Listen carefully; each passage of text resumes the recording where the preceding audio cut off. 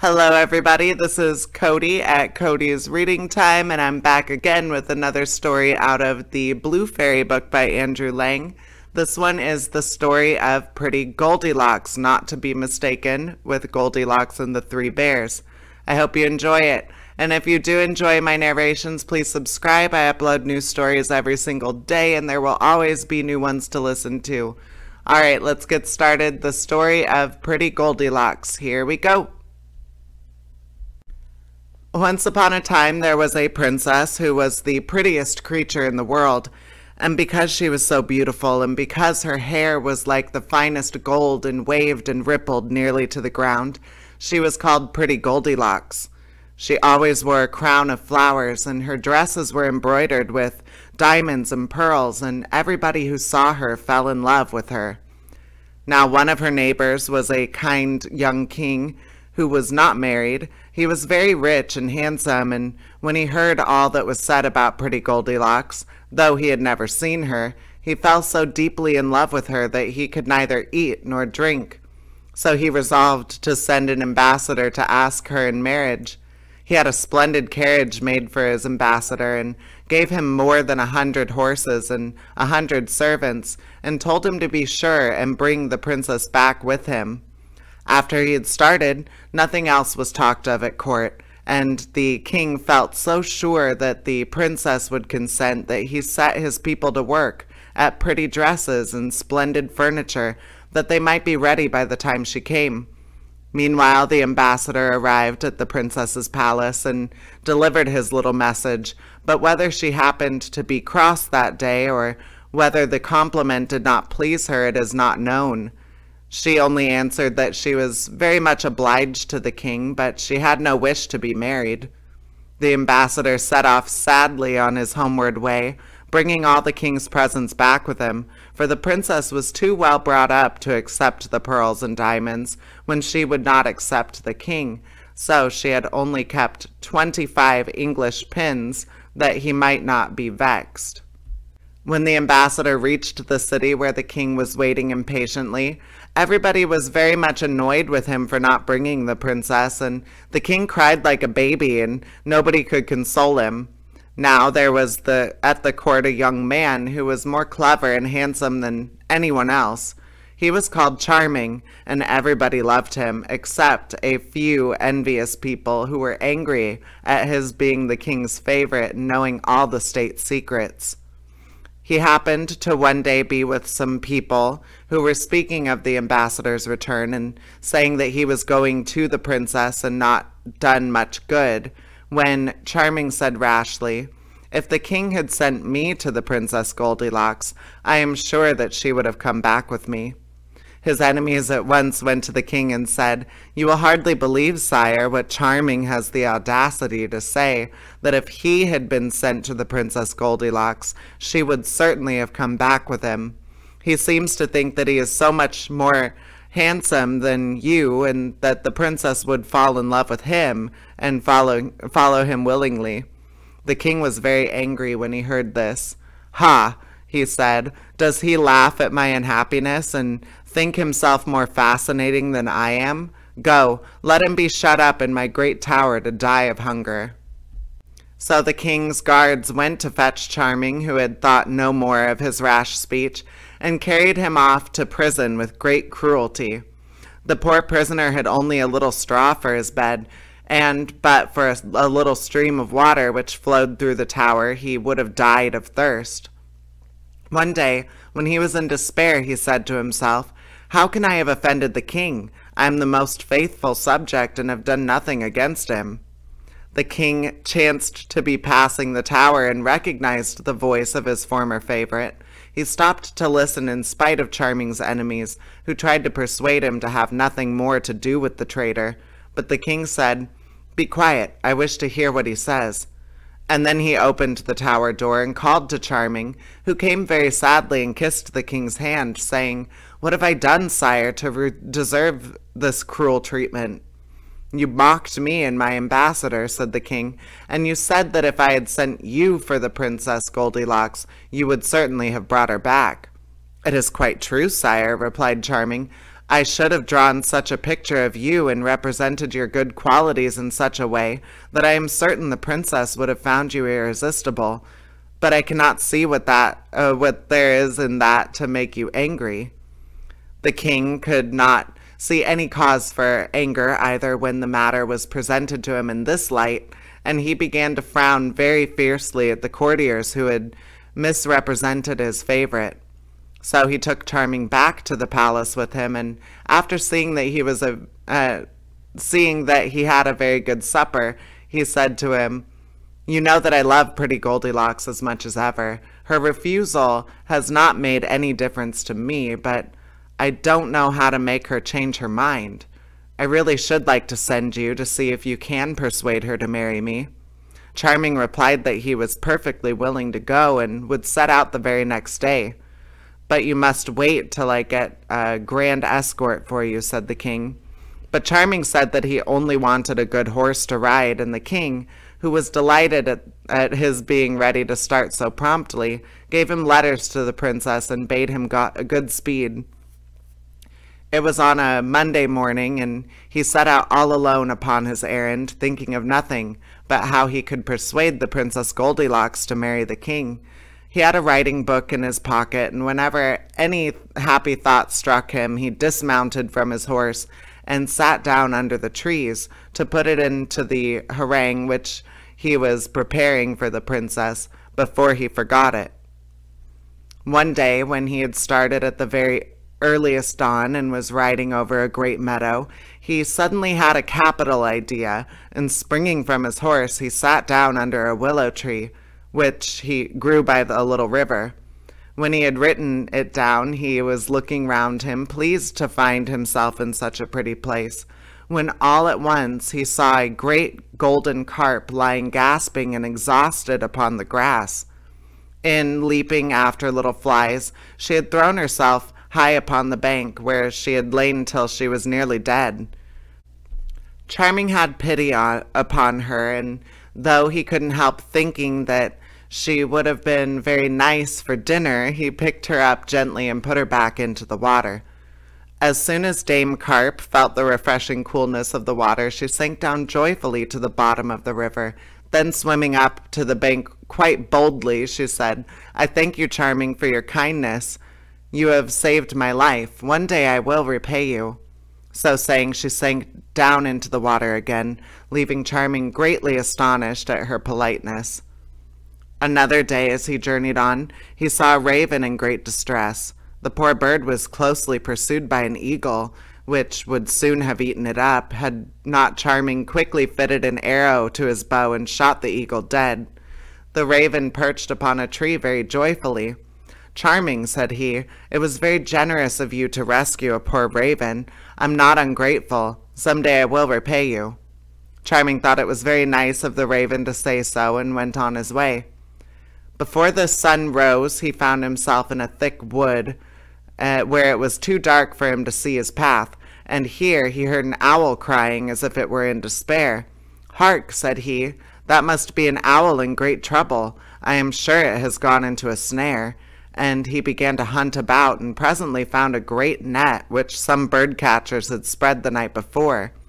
"What a pity it is that men do nothing but torment and persecute poor creatures, which never do them any harm," said he, and he took out his knife and cut the cords of the net, and the owl flitted away into the darkness. But then turning, with one flicker of her wings, she came back to Charming and said, "It does not need many words to tell you how great service you have done me. I was caught. In a few minutes the fowlers would have been here. Without your help I should have been killed. I am grateful, and one day I will repay you." These 3 adventures were the only ones of any consequence that befell Charming upon his journey, and he made all the haste he could to reach the palace of Princess Goldilocks. When he arrived, he thought everything he saw delightful and magnificent. Diamonds were as plentiful as pebbles, and the gold and silver, and the beautiful dresses, the sweetmeats, and pretty things that were everywhere quite amazed him. He thought to himself, "If the princess consents to leave all this and come with me to marry the king, he may think himself lucky." Then he dressed himself carefully in rich brocade with scarlet and white plumes, and threw a splendid embroidered scarf over his shoulder, and looked as gay and as graceful as possible, he presented himself at the door of the palace, carrying in his arm a tiny pretty dog which he had bought on the way. The guards saluted him respectfully, and a messenger was sent to the princess to announce the arrival of Charming as ambassador of her neighbor the king. "Charming," said the princess, "the name promises well. I have no doubt that he is good-looking and fascinates everybody." "Indeed he does, madam," said all her maids of honor in one breath. "We saw him from the window of the garret when we were spinning flax, and we could do nothing but look at him as long as he was in sight." "Well, to be sure," said the princess. "That's how you amuse yourselves, is it? Looking at strangers out of the window.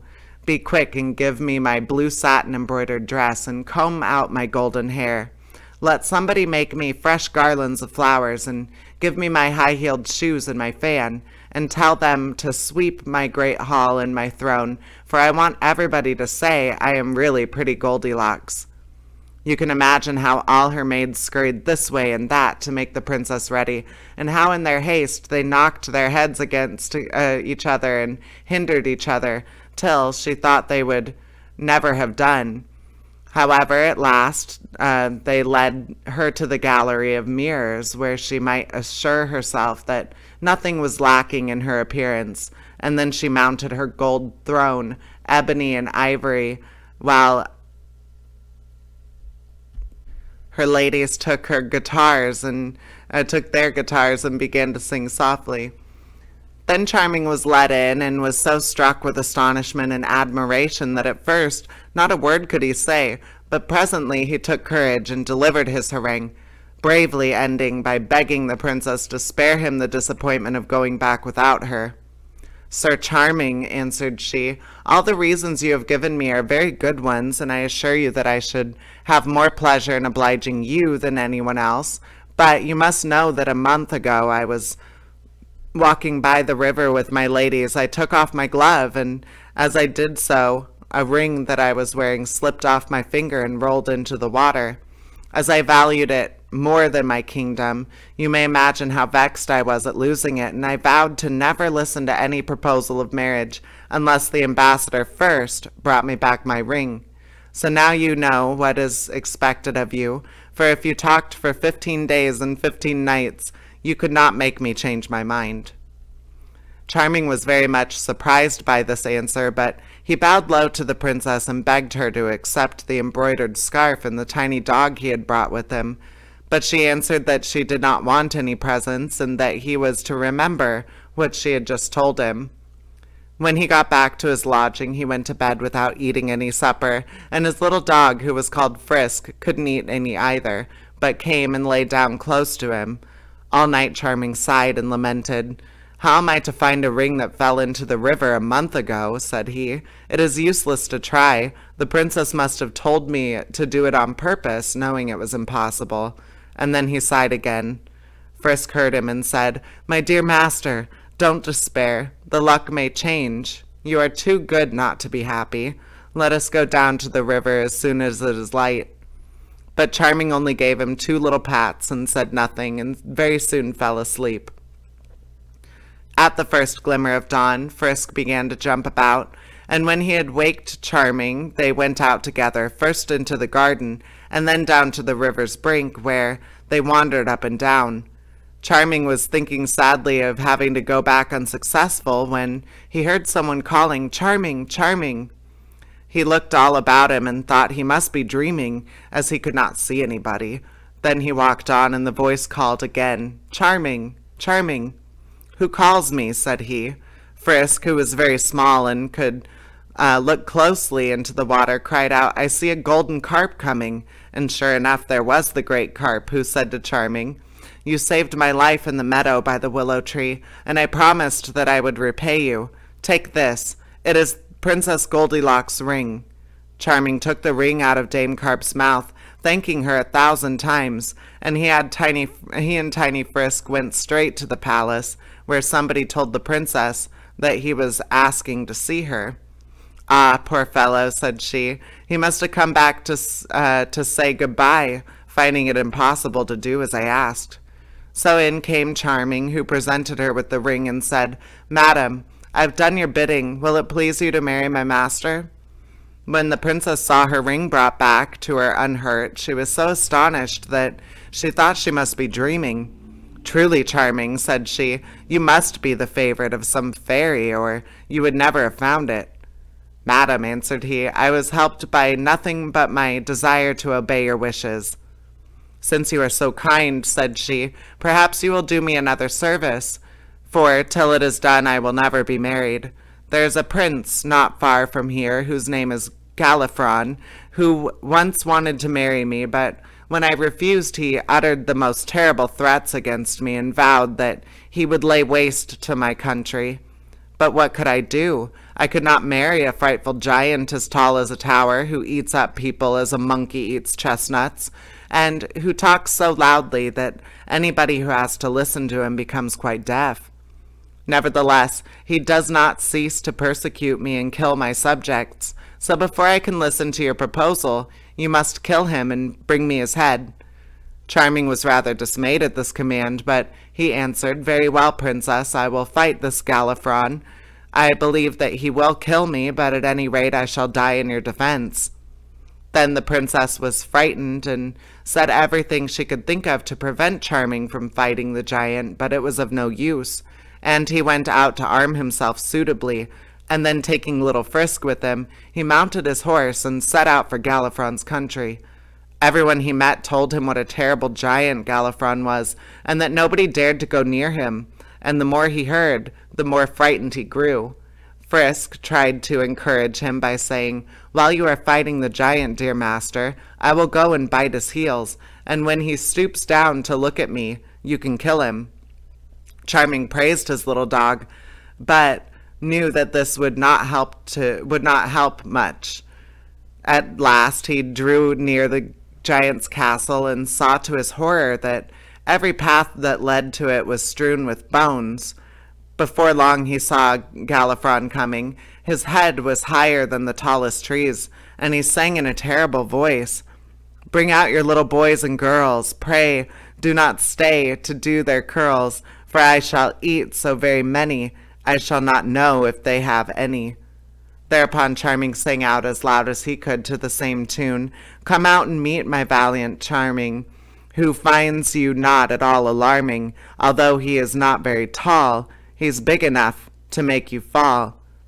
The rhymes were not very correct, but you see he had not made them up so quickly that it was a miracle that they were not worse, especially as he was horribly frightened all the time. When Galifron heard these words, he looked all about him and saw Charming standing, sword in hand. This put the giant into a terrible rage, and he aimed a blow at Charming with his huge iron club, which would certainly have killed him if it had reached him. But at that instant a raven perched upon the giant's head, and pecking with his strong beak and beating with his great wings, so confused and blinded him that all his blows fell harmlessly upon the air, and Charming, rushing in, gave him several strokes with his sharp sword so that he fell to the ground, whereupon Charming cut off his head before he knew anything about it, and the raven from the tree close by croaked out, "You see, I have not forgotten the good turn you did me in killing the eagle. Today, I think I have fulfilled my promise of repaying you." "Indeed, I owe you more gratitude than you ever owed me," replied Charming, and then he mounted his horse and rode off with Galifron's head. When he reached the city, the people ran after him in crowds, crying, "Behold the brave Charming who has killed the giant," and their shouts reached the princess's ear, but she dared not ask what was happening for fear that she should hear that Charming had been killed. But very soon he arrived at the palace with the giant's head, of which she was still terrified, though it could no longer do her any harm. "Princess," said Charming, "I have killed your enemy. I hope you will now consent to marry the king, my master." "Oh dear, no," said the princess, "not until you have brought me some water from the gloomy cavern." "Not far from here is a deep cave, the entrance to which is guarded by 2 dragons with fiery eyes, who will not allow anyone to pass them. When you get into the cavern, you will find an immense hole, which you must go down, and it is full of toads and snakes. At the bottom of this hole there is another little cave in which rises the fountain of health and beauty. It is some of this water that I really must have. Everything it touches becomes wonderful. The beautiful things will always remain beautiful, and the ugly things will become lovely. If one is beautiful or young, one never grows old, and if one is old, one becomes young. You see, Charming, I could not leave my kingdom without taking some of it with me.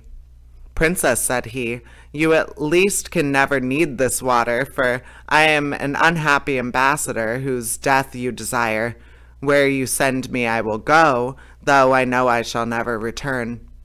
And as the Princess Goldilocks showed no signs of relenting, he started with his little dog for the gloomy cavern. Everyone he met on the way said, what a pity that a handsome young man should throw away his life so carelessly. He's going to the cavern alone, though if he had 100 men with him he would not succeed. Why does the princess ask impossibilities? Charming said nothing, but he was very sad. When he was near the top of a hill, he dismounted to let his horse graze, while Frisk amused himself by chasing flies. Charming knew that he could not be far from the gloomy cavern, and on looking about he saw a black hideous rock from which came a thick smoke, followed in a moment by one of the dragons, with fire blazing from his mouth and eyes. His body was yellow and green, and his claws scarlet, and his tail was so long that it lay in 100 coils. Frisk was so terrified at the sight of it that he did not know where to hide.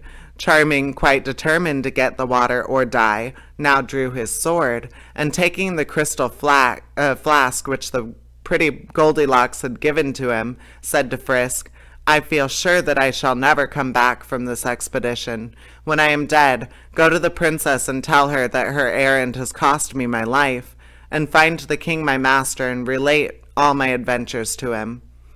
As he spoke, he heard a voice calling, Charming, Charming. Who calls me? Said he. Then he saw an owl sitting in a hollow tree, who said to him, You saved my life when I was caught in the net. Now I can repay you. Trust me with the flask, for I know all the ways of the gloomy cavern, and can fill it from the fountain of beauty. Charming was only too glad to give her the flask, and she flitted into the cavern quite unnoticed by the dragon, and after some time returned with the flask, filled to the very brim with sparkling water. Charming thanked her with all his heart, and joyfully hastened back to the town. He went straight to the palace and gave the flask to the princess, who had no further objection to make. So she thanked Charming and ordered that preparations should be made for her departure, and they soon set out together. The princess found Charming such an agreeable companion that she sometimes said to him, Why didn't we stay where we were? I would have made you king, and we could have been so happy. But Charming only answered, I could not have done anything that would have vexed my master so much, even for a kingdom, or to please you, though I think you are as beautiful as the sun. At last they reached the king's great city, and he came out to meet the princess, bringing magnificent presents, and the marriage was celebrated with great rejoicings. But Goldilocks was so fond of Charming that she could not be happy unless he was near her, and she was always singing his praises. If it had not been for Charming, she said to the king, I should never have come here. You ought to be very much obliged to him, for he did the most impossible things and got me water from the fountain of beauty. So I can never grow old and shall be prettier every year. Then Charming's enemies said to the king, It is a wonder that you are not jealous. The queen thinks there is nobody in the world like Charming, as if anybody you had sent could not have done such just as much. It is quite true now that I come to think of it, said the king. Let him be chained hand and foot and thrown into the tower. So they took Charming, and as a reward for having served the king so faithfully, he was shut up in the tower, where he only saw the jailer, who brought him a piece of black bread and a pitcher of water every day. However, little Frisk came to console him and told him all the news. When pretty Goldilocks heard what had happened, she threw herself at the king's feet and begged him to set Charming free. But the more she cried, the more angry he was, and at last she saw that it was useless to say any more, but it made her very sad. Then the king took it into his head that perhaps he was not handsome enough to please the Princess Goldilocks, and he thought he would bathe his face with the water from the Fountain of Beauty, which was in the flask on a shelf in the princess's room, where she had placed it that she might see it often. Now it happened that one of the princess's ladies, in chasing a spider, had knocked the flask off the shelf and broken it, and every drop of the water had been spilt.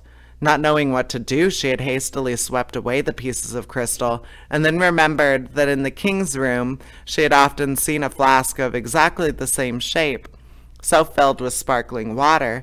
So, without saying a word, she fetched it and stood it up upon the queen's shelf. Now the water in the flask was what used to be in the kingdom for getting rid of troublesome people. Instead of having their heads cut off in the usual way, their faces were bathed with the water, and they instantly fell asleep and never woke up any more. So when the king, thinking to improve his beauty, took the flask and sprinkled the water upon his face, he fell asleep, and nobody could wake him. Little Frisk was the first to hear the news, and he ran to tell Charming, who sent him to beg the princess not to forget the poor prisoner. All the palace was in confusion on account of the king's death, but Tiny Frisk made his way through the crowd to the princess's side and said, "Madam, do not forget poor Charming."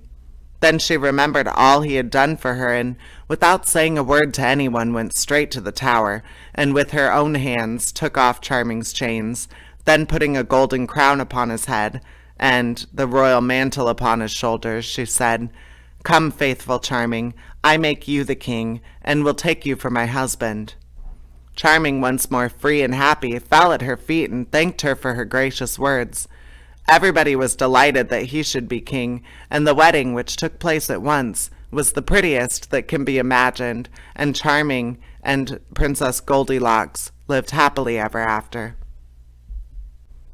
And that is the end of that story. I hope you enjoyed it, and please subscribe. I upload new stories every single day. There are always new ones to listen to. All right, take care, everybody. Bye-bye.